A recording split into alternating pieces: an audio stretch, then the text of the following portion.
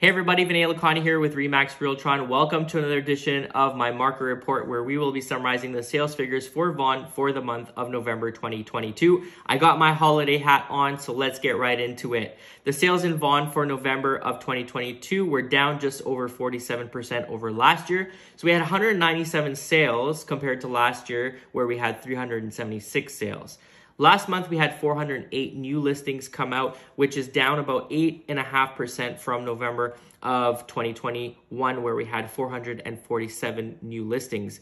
The average selling price in Vaughan for all home types was $1,359,000, down 2.5% from $1,395,000 in November of last year. Let's have a look at our months of inventory and see how we're doing. Remember, below 4 months, seller's market, above 6 months, buyer's market, anywhere in between, balanced market.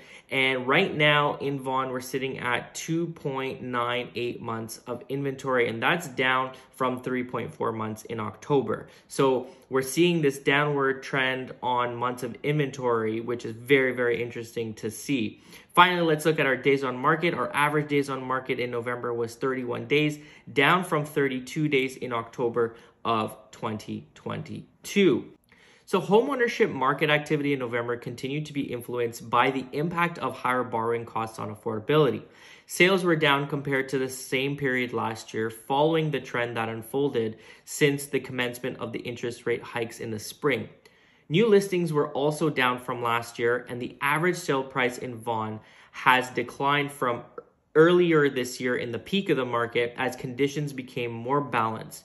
Now, with that said, the downward price trend we experienced in the spring and summer seems to have come to an end, and the data now shows that the selling prices overall have flatlined alongside the average monthly mortgage payments. Housing experts say that over the medium to long term, the demand for homeownership will continue to pick up strongly.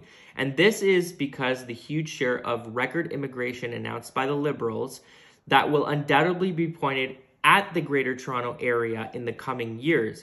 And all of the newcomers will require a place to live, and the majority aren't coming with $5 in their pocket. They're coming with cash because they've sold their assets and they're looking to set their roots. And the first thing they're going to be looking to buy is a property.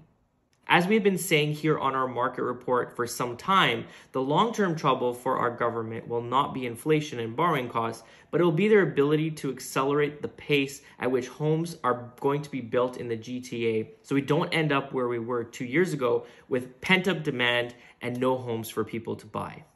Whether you're thinking of moving in the future or not, give me a call and let's chat about what these numbers mean for you and the value of your home. Thank you for tuning in to this month's Vaughan Market Report. And remember that now more so than ever, who you work with makes all the difference. Don't forget to follow me on Instagram at Vinay Lakhani _ and on Facebook, Team Vinay Lakhani.